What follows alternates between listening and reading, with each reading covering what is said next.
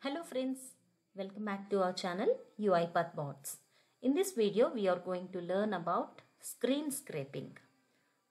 There is a feature called screen scraping in UiPath Studio. So let's learn about this. Before that, I would request you to please do subscribe our channel, and for more videos, please click on the bell icon and don't forget to select all options so that you will get a notification whenever we upload a new video into this channel. And also, if you like these videos and if you like this channel, please do like the videos and share with your friends and colleagues too. Now let us jump into this video. Now let me increase this font. Yes. Screen scraping. This is one of the process to extract data from UI application. We got habituated to use this get text activity, right? There is an activity called get text, right? We use get text to get the value of a single element, single UI element. So say for example, say let us take this WI application.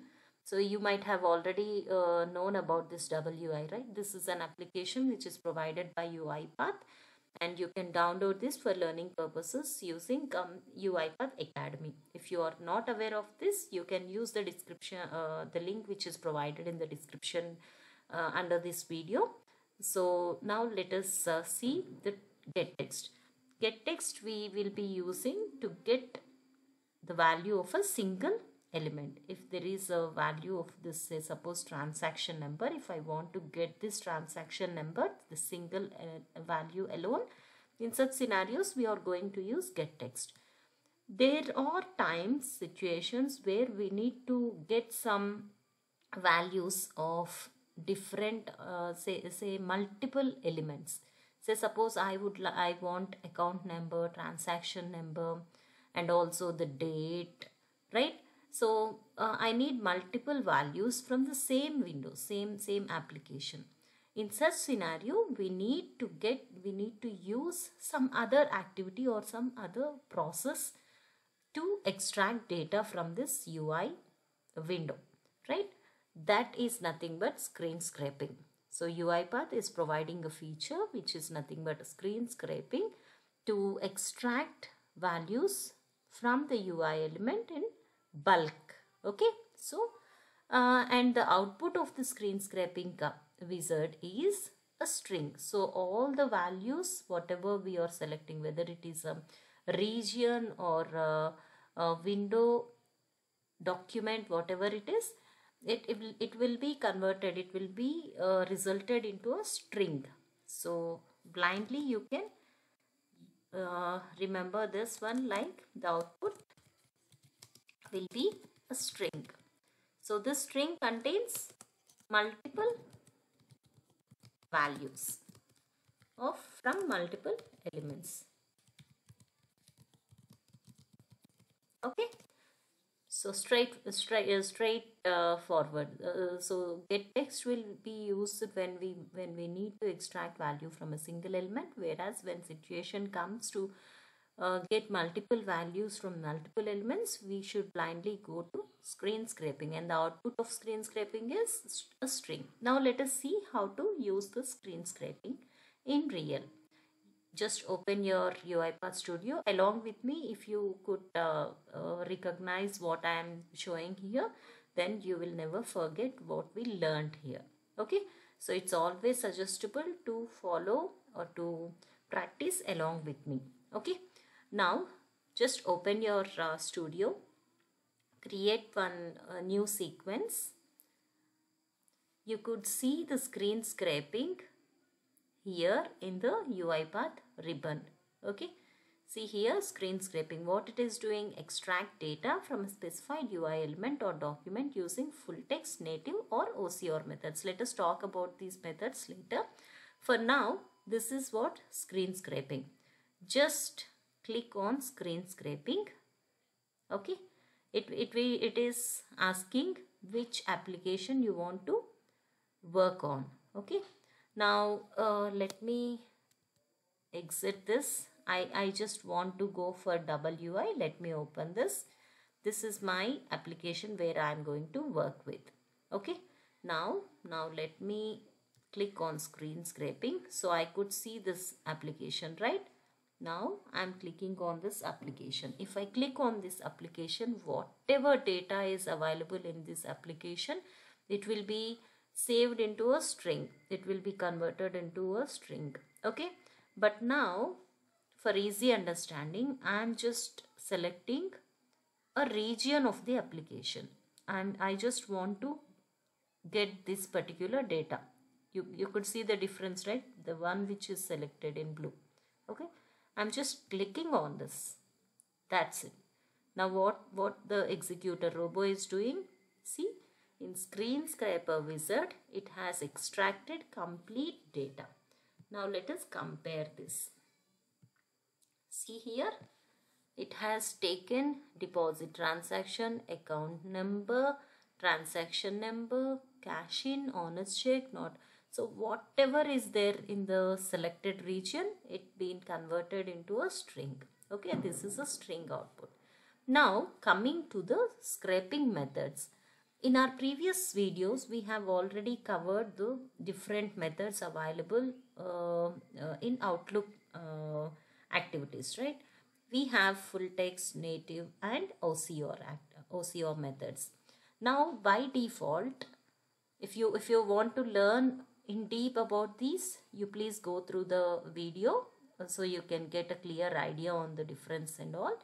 But now coming to screen scraping methods, by default it will be full text. Let us remember that as well. Default method used is full text. That is the reason it has extracted the full text. That is the reason it has extracted full complete text from the selected region. Okay, now let us see. Let us use another one, that is native, for example. Blindly you can remember this, right? For full text means if we want to get the complete text. Native, it will get the visible text alone. And OCR is used in the virtual environments, right? To get the data from images and virtual environments, right? Using optical character recognition technique. Now let us go for native method and just refresh it. See, result, no text extracted from this UI element. So it is not able to extract the data. So now let us go to OCR. And under OCR, we will be having some different engines. That is Tesseract engine, OCR for Chinese and all. And one more is there, that Microsoft Modi one, and the other one is UiPath Screen OCR. If we go for UiPath Screen OCR, we are supposed to provide the API key which you will be getting along with the license. Okay, so let us use this Tesseract for now, and Google one also is available. Okay, so these kind of OCR engines are available. Now let me refresh this. Just refresh and see what is the result. It is extracting data. Let's see. As you learned already in the previous video, OCR is a bit slower, right? You could see this. It has taken some time compared to our previous native and the full text. Full text, it worked immediately, and native a moderate. And you could see the OCR noticeably some it has taken some extra time, right, to retrieve the data. And that too, when you compare the result, see, it has not given the proper data, right? Something been missed. Okay, so when you compare with the full text and OCR, I believe full text is the one which has extracted the correct accurate data. So I'll go with the full text one. So this is how you can use the screen scraper to get the values in multiple, to get the multiple values from multiple elements from a region or from the entire application or from any document. It all depends on your need or your data, which data you are looking for. It all depends on that, whether to go for this full text or native or OCR. Okay, now I would like to get this part into my automation. Now this is what I'm going to use. So I'm just clicking on this finish button. So click on finish. Now everything been copied here. See, now get full text activity being used here. Okay, this is one activity which we already learned about few Outlook activities, right? Get full text is the one which is automatically created by screen scraper if we use full text method, right? So get full text, and you could see that the output is a string. Now let us go for the variables. Let us convert this into a string. Okay, now let us see what is there in this client, this output. Okay, now what to do, how to say this. Let us use some right line.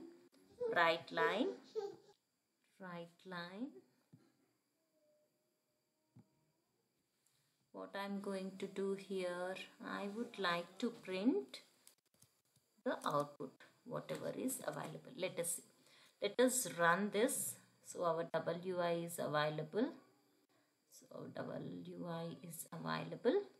Now let us run this file. Let us run this file and let us see what it is extracting. Okay. So it is so fast, right? So it's so fast. Let us go to output tab.